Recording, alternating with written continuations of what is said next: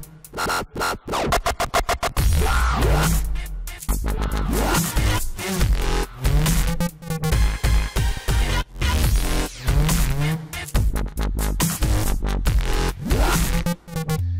hello and welcome to another MVP Buzz Chat. My name is Chris Buckley and I'm here talking today with Leslie. Hello. Hello, everyone. Hello, Christian. How are you? This is our first time meeting. So for folks that don't know who you are, why don't you give us that background, who you are, where you are, and what you do? All right. Well, as Christian mentioned, my name is Leslie. I'm a Microsoft MVP in the Developer Technology category. I'm from Dominican Republic as a full-time developer.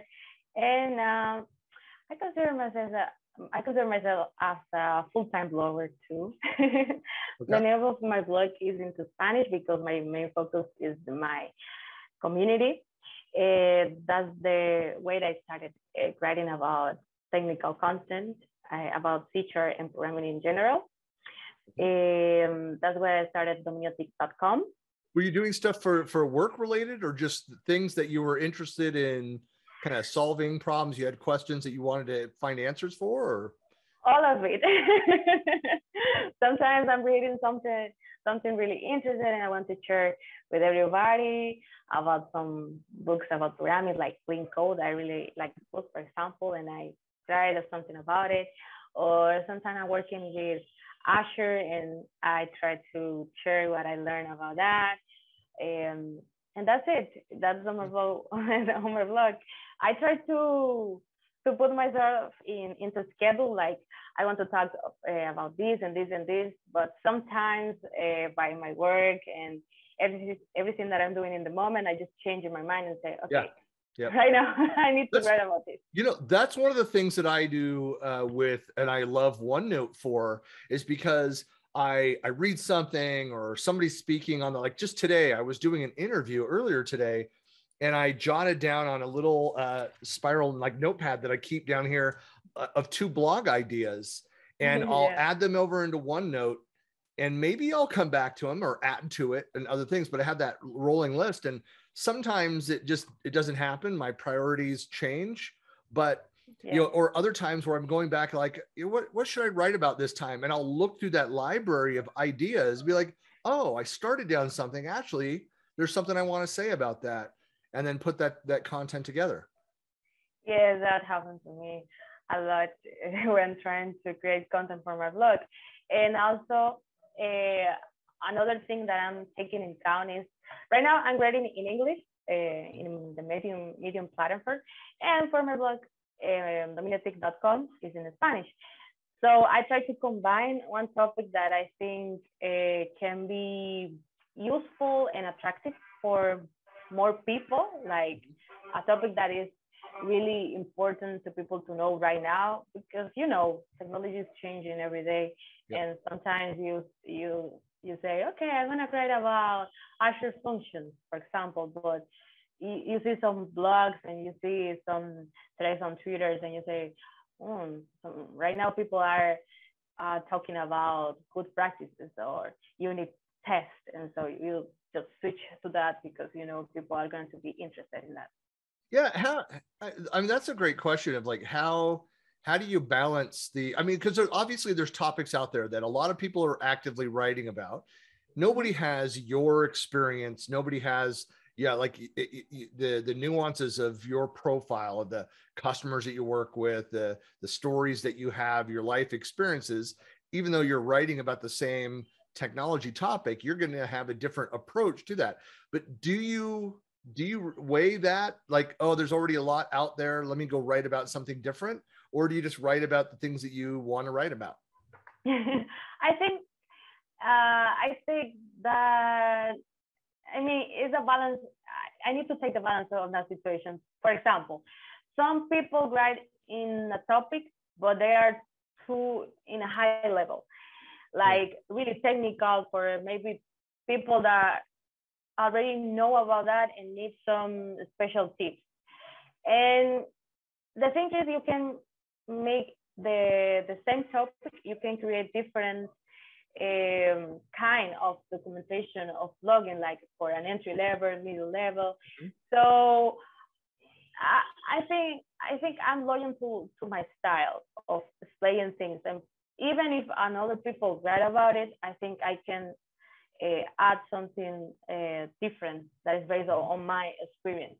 But sometimes, if you know that that topic is over, I mean, 10 blogs about that on LinkedIn, I mean, no, I don't want to write about it because maybe the topics that I want to focus, one of them have taken in down. So yeah, well, that's why I'm also a big fan of calling out doing and referencing other bodies of work, other articles, and you can almost just kind of summarize a topic if somebody else wrote and went into depth and explain that technical aspect, and you can then take kind of a different direction with the rest of it. Say, hey, if you're looking to go in depth on how to build out this component, this person wrote this great article, or they've got a YouTube video on that, and then you can kind of take it in a different direction, but kind of build off of other community content.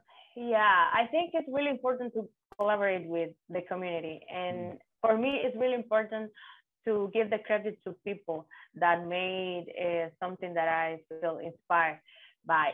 I strongly believe for reference the books that I read and I find something useful, because they deserve the credit of that. Right. Yep. Even if I give something, because even if I'm writing about clean code, for example, about the book, I search for another information. I mean, to add something more than what is already on the book, because it doesn't make any sense to just copy everything and paste it on my blog, right? Right. Right. But I really want to make people to know that that is not all my idea. There's already another people to talk about it, and that's the point of that person. That's mine.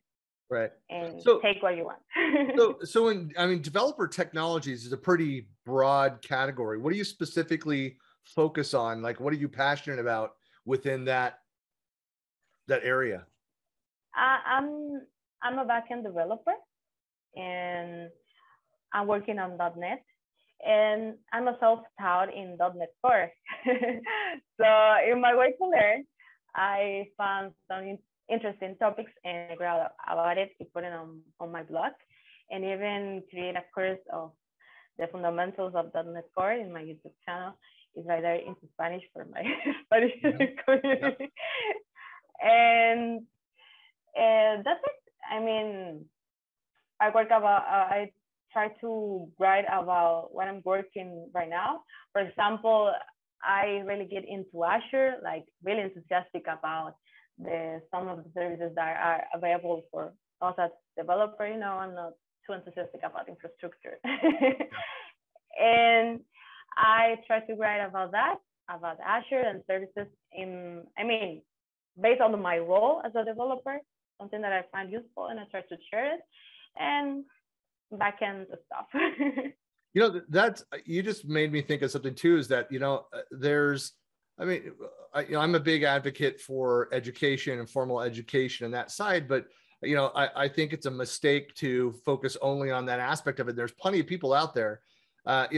Some of the most brilliant coders, engineers that I've worked with throughout my career, some of them didn't have any degree. Some of them had other, like one, I would think of my friend Chris, who is a VP of engineering now, had his degree in music and played with the city symphony, right, for several years, and just realized, that was going to be difficult for him to have a family and it kind of continue doing that. But he was always passionate about technology, but he just had a mind for it. So my suggestion is, I'm a huge advocate, a community advocate as well, is that it's a great way for people that feel like they don't have the right pedigree or the right, schooling background, educational background. They can still go out there, be self-taught, and learn and share and do very well. And I would even argue that somebody that has a strong community background and is plugged into that and leveraging that and giving back to the community has a much better leg up on future job prospects than even somebody that comes right out of university. Now, I know it's a lot of things that depend. you Yeah, know? because I have my education like in college. Yeah. I have a 2 years degree in software development in, I don't know if it's called the same there, but it's like an institute. It's not a college. It's previous to college. It's just for technical education. And Okay. after that, I went to college for my engineering degree. Yeah. And I'm not saying that that was like your story. It just made me think of Yeah, that. But yeah, yeah. but the thing is, sometimes that's something that I try to encourage the other people that were studying with me. Uh, Not all that you need for being a good developer you're going to learn it on college. Yeah. You have to be clear of that. You need to learn by yourself, try to find your path, and try to find the things that are really useful for you. Because sometimes the curriculum of your career is going to be really general about some topics about programming and things like that. And if you don't put yourself the idea, okay, I want to be a web developer, I want to try to focus on data science or something like that, you will be an engineer at the end of your career, but you're not going to have a really deep knowledge in something that you want to get a job. Right. And get Yep. started. One of my brother-in-laws, who was self-taught and did very well. He just didn't click with a lot of school, but after years of as a developer and a front-end developer and very talented, but finally went and did like I don't know what you call it. It's not like a certificate program. It was very intensive, full-time, but it was a technical school in person. And it was like 4 or 5 months long, very intensive, because he wanted to have that formal training that he never got. He wanted to understand, it was very condensed because you had to already be a professional within the space. You couldn't just like, hey, I want to learn to code. Like, no, that's not what this was. These were people that already knew, but like him, wanted to have that formal structured education so that he could go even further within his organization. And he was able to go and find a job right out of that experience at a much higher level of pay, having completed that. So there's something to be said about, either approach there. One of the things that I love about technology though, is that so much of it is like, find what you're passionate about, like in an industry or building a type of thing. Like you could just find something like where it just really clicks. There are so many different opportunities. Hey, I've been in tech for 30 years. I have a marketing. Wow. I have a marketing degree. Yeah. So, I was in marketing and on the business side, but I was just drawn to the technology field and just was passionate and found a place where I fit. Yeah, that's nice. And also that's something that I share with people that were studying with me. You don't have to be a programmer.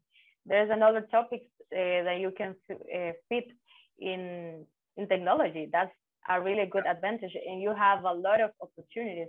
And that's something really important to share, even for countries like me, where people don't have, a lot of options to get good jobs and get a good income as a programmer, because I know here being a programmer, we are being really good paid for the average of people around there. So you don't have to feel like being a web developer that just learn this and this and this. You have a lot of opportunities. You have really different options that you can get and be as good as a developer. I mean, right. Yeah, that's science or cloud architecture.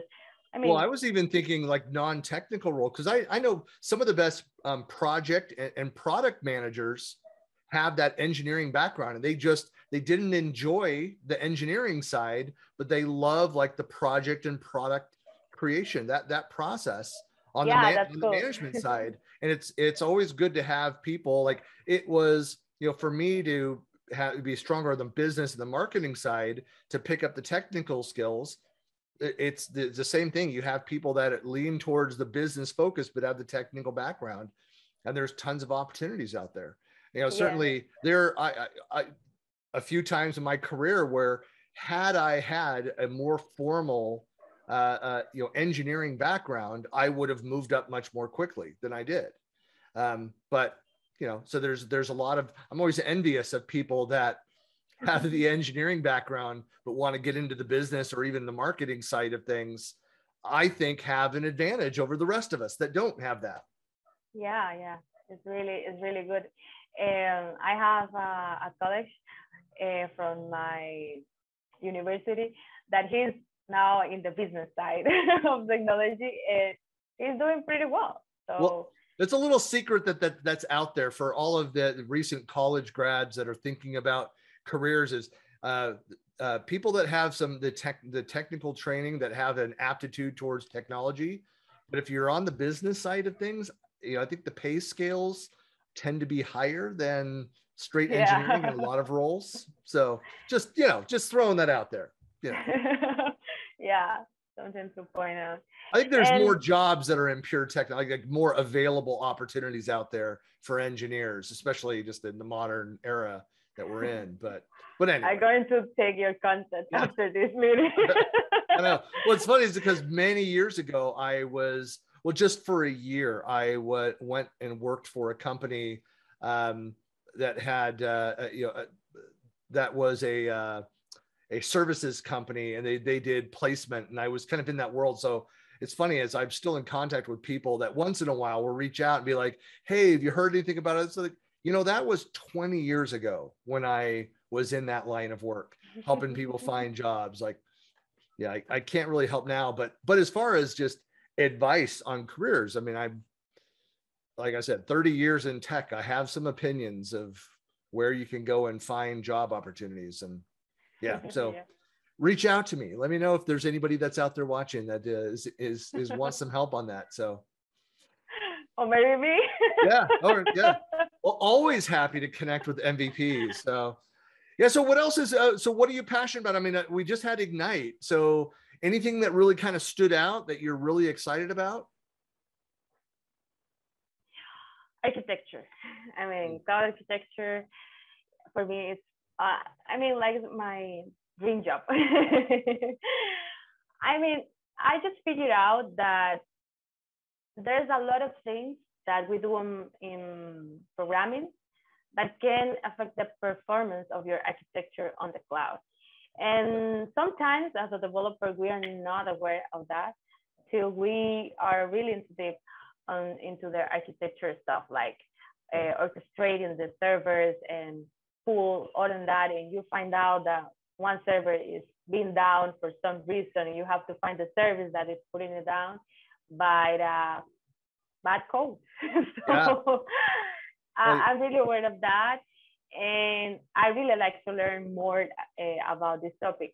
And I know it's a long way to go because architecture implies a lot of things about infrastructure, about cloud architecture, and software development as well. But I'm really happy to take it. Well, that and it's constantly, changing, and it's having worked in, you come from the SharePoint side of things, and companies moving from on premises to the cloud, and a lot of those companies started out by just picking up and moving what we call a lift and shift of all the things that they had built for on-prem, and they just moved to the cloud. Talk about architecture, it's like, no, it's not built the same way. It's incredibly expensive to try and run the way that it was architected for on-prem out in the cloud, in the way that the number of times, the number of calls, the number of services that are running, all the systems that are hit is just, so it's just a very different way of thinking and architecting and designing the solutions that you build and run. That's really exciting for me to consider about all the solutions and how we can try to move to the cloud, but I mean in the less painful way to the company. Well, there's going to be opportunity for years in working with companies, with customers, just on that problem, as they continue to transition, their legacy systems into the cloud. that's a great place for job prospects. Sure. Yeah. Yeah. So, I mean, there's a lot of people like independents, and that's all that they do with client after client is that's it. Yeah. So plenty of opportunity out there. For the Leslie of the future. Yes, exactly. Well, hey, Leslie, it was really great getting to know you. I was going to say that, over the last couple months, I was really hoping that Microsoft was going to do an in-person MVP summit, but they just announced that it's going to be all online again, given where we are, which is unfortunate, but hopefully we could connect and do something online at some point, and for folks that want to find out more about you and get in touch with you, what are the best ways to reach you? On Twitter, of course. Yeah. My handle is iLesRD, and also in my blog, dominiatech.com, and at Medium as Leslie Ramirez. And of course, I'll have the links to all of those, her social and her MVP profile and the two blogs, the two sites, the English and Spanish, out on my blog. So if you go to buckleyplanet.com and you search on Leslie, you'll be able to find her profile there in the video and the podcast and all that information. So, well, Leslie, really appreciate your time and getting to know you. I think in fact, I was looking through my list. I think you're the first person that I've interviewed from Dominican Republic. Do you know how many MVPs there are? In my country? Yeah. There are 8, and we are 4 women in the MVP program. I mean, we have 3 MVPs in the same category as me, as developer technology. One of them is Leslie Ramirez. She talks about Tamarind and now Maui. And Charlene also. And we have a lot of MVPs. Yeah, it's the MVP site does not make it easy. Like, you can't go search by country. Microsoft doesn't provide it like that. And unless MVPs have the words Dominican Republic in their profile, doing a search, you'll only find those that it's included there. Like, there's one MVP that's listed who lives in Spain, but he's originally from the Dominican Republic. And yeah, one of the reasons. Yeah. Right. So, but it's always great. Do you guys ever get together, or have you talked about that? Yeah. For example, we are planning to get together for an in-person meeting in this year, if it's possible with all the schedules. It's difficult. Well, we've tried. So here in where I'm based south of Salt Lake City, Utah, and there are 4 or 5 MVPs that are within like a 2-hour radius of the area, and we've done like I think it's now quarterly call to try and keep in touch. But even then, we're not consistent around it. But yeah, it's just another way for community to come together and connect and share ideas. But yeah. Sometimes it's kind of hard, but it's really important to keep connected with our community. Yeah, so that's the way that I started writing and being an MVP through the community. But that's the story for another day. Yeah. Well, thank you so much for your time, and hope to connect with you soon. Thank you so much for the invitation. Have an excellent day, and everyone around there, thank you for sharing this moment with us.